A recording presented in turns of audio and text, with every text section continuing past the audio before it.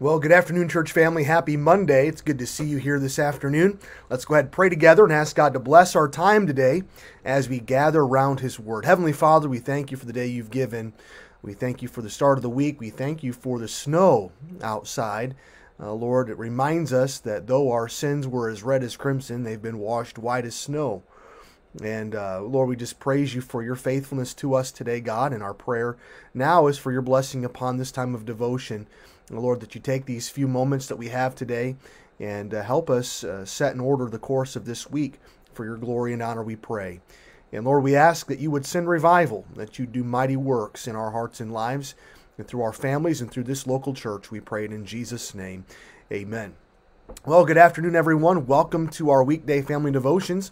We're glad that you're here, and I want to invite you to open your Bibles with me to Psalm number 96. Psalm number 96.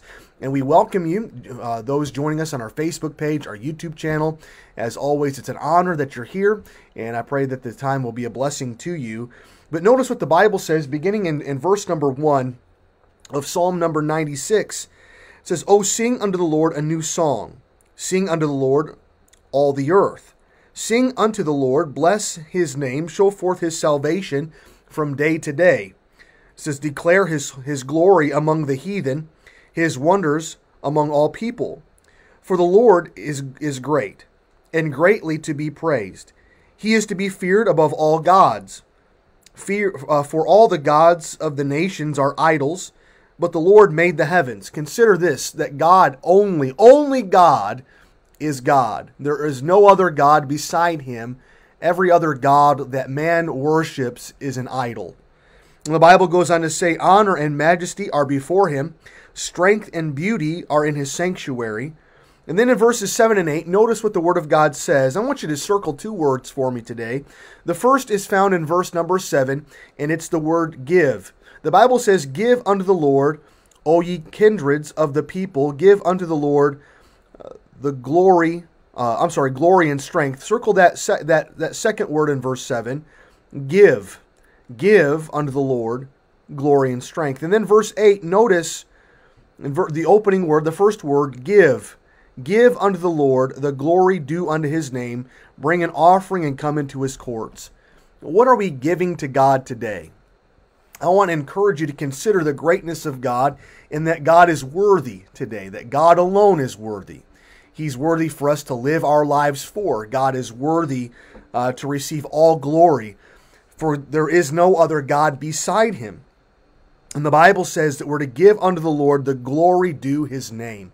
So as we consider God today, as we consider the Lord, our Savior today, what can we give him? We consider all that he has given us.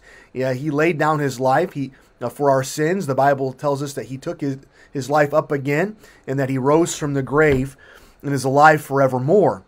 But what are we giving the Lord because of how great he is and what he's done for us? We're to give the Lord the glory due unto his name. And I want to encourage you today to give your life, to live your life. Make a conscious effort today, this week, to live your life for the glory of God. And may the Lord use your life in a special way. We're reminded of what Paul wrote to the church in Corinth. "Whether we eat or drink or whatsoever we do all to the glory of God." We are to live our lives solely for his glory. The Bible says for his pleasure. We are and were created. And there's no greater decision you can make today after trusting Christ in your Savior than to live your life for him.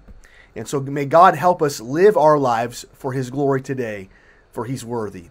Father, we thank you for our time in your word today.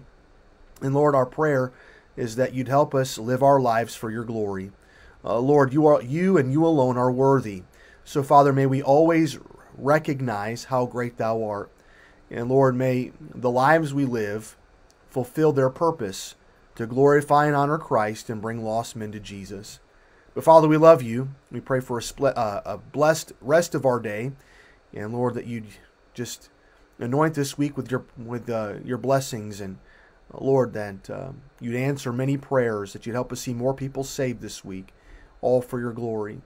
And so Father, we love you. And we ask all of this in Jesus' name. Amen. Well, thank you for being here today. As always, it's a great pleasure to have you. And go ahead, like, share, and subscribe to these posts. And may God use you to help get the Word of God out. But may the Lord bless you. Have a great rest of your day. And Lord willing, we will see you all right back here tomorrow. Bye-bye.